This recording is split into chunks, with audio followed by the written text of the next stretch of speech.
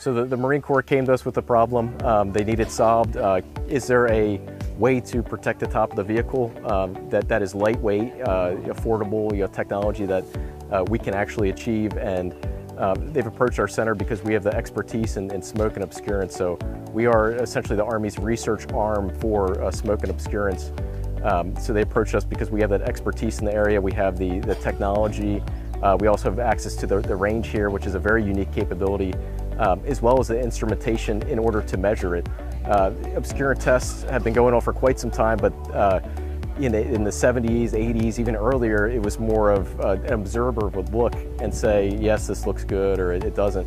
We've since moved on from that to utilize science and technology in a more quantitative way. Today we saw the vehicle launch smoke grenade dischargers or launchers were oriented on top of this Connex container.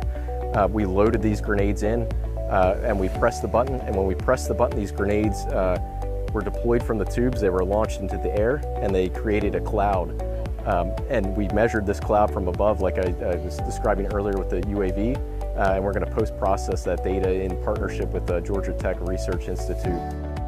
It's important to the center's mission because we have a long history of aerosol science expertise. So we have a multidisciplinary team of physicists, chemical engineers, mechanical engineers, aerosol scientists, all here at the center that have come together in order to make this test as successful as it can be. So we're leveraging a lot of core aerosol science capabilities in a test like this.